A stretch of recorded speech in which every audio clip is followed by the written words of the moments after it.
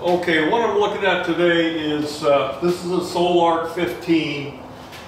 I have installed this Sol Ark 15 as a replacement for the EG4 18PK. The reason I changed it out was there was a failure in the 18PK and I was dissatisfied with the distributor, Signature Solar, in how they reacted to the failure.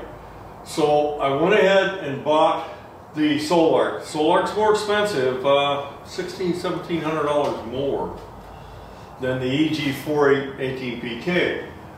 Both of these things, the installation was about the same. It's not real complex. If you have some electrical skills, you can probably do okay to replace or to install these things. But I thought I'd just go over what the installation was and how it went. This one, you know, it looks kind of complicated, but it really isn't.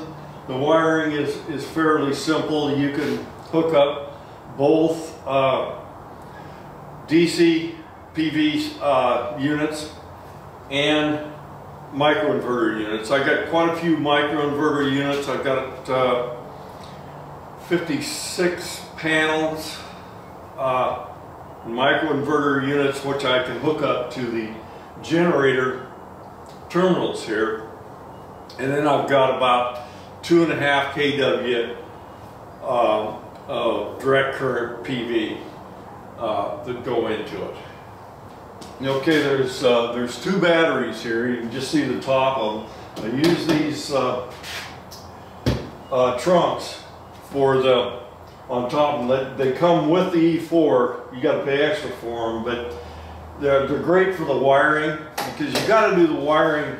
You got to have some place for all this wiring to go. So that's what the trunk's for. A total of 28.8 kilowatts, not usable, but 28.8 is what they start out as.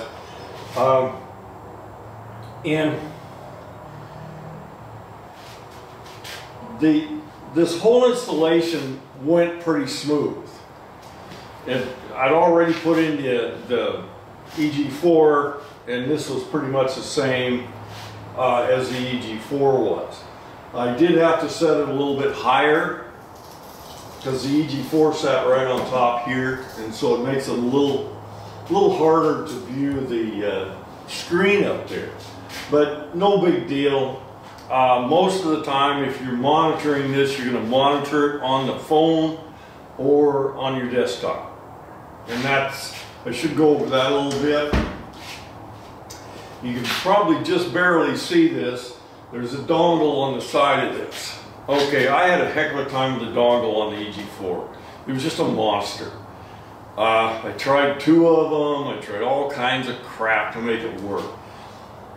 The one thing that the Sol Ark came with, if you can see this little wire coming out of here, you don't have to use the dongle as a wireless device. At least not on the Sol Ark. It has an adapter in there so that you can put your Ethernet cable, and if you look over here, I've got the router. So I just plugged it into the router. That eliminated having to make anything work through the internet and all the rest of the crap you have to go through for that. So I was very happy for that system. And it hooked up beautifully, no problem. Now, I've run this thing for a while, and of what I've found out. Okay, with 20 kW of solar, that maxes this thing out. It can only do about 15K, which that's fine. It's okay. Usually I'm not up to the full 20 kW anyway, so it isn't much of a problem. The unit is quiet. When the fan comes on, it's actually doesn't make a whole lot of noise, which is no big deal either way. The programming for this thing, you can program it right here. You can also program it off the phone or the desktop. But I won't say it was perfect, but it was pretty easy to figure out. And I made, I think, a couple of calls to Sol Ark on it, and you know, we got it figured out right off. No big deal. So I've been operating this thing for several weeks now, probably about a month. And as I thought was going to happen, the 2 batteries are not enough. We're going to have to add more batteries. I'm getting a bid right now on adding 2 more EG4 batteries to this thing. Right now we've had really overcast days, and overnight we ran flat on the batteries. So, and that's fairly common. Right now we're putting out about 2 kW is going into the batteries, and we've got, well, about 1 kW is going to the house. If this was wash day, or if I was charging a car, it would not keep up.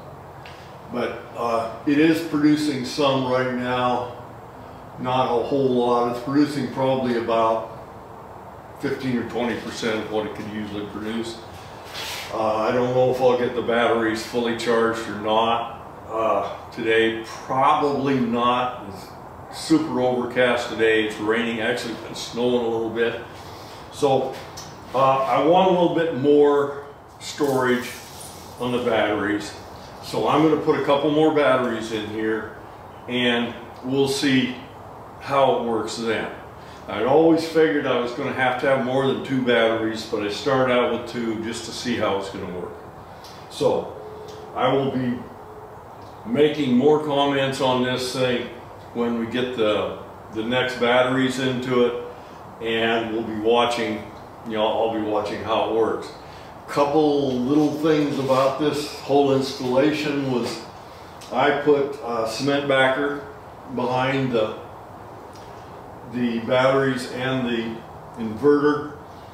I've also got a fire alarm up there. It's maybe a bit overkill.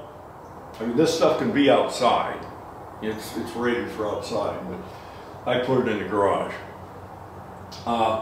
And it's just a little extra safety in case we had battery problems. These are iron phosphate batteries, so there's very little chance of fire. One of the things I look at really close is these terminals here. These are the battery terminals, and I come around here once in a while with one of these thermometers, and I check the temperature of these terminals, because those are the ones I'm concerned about overheating. I'm kind of an overheating nut, so I do keep a pretty close eye on that. So any questions you may have of me, go ahead and put them in the comments. If I missed something, let me know. I've probably missed a lot of stuff. And I will be updating this when we get some more batteries. Or maybe before then. We'll see.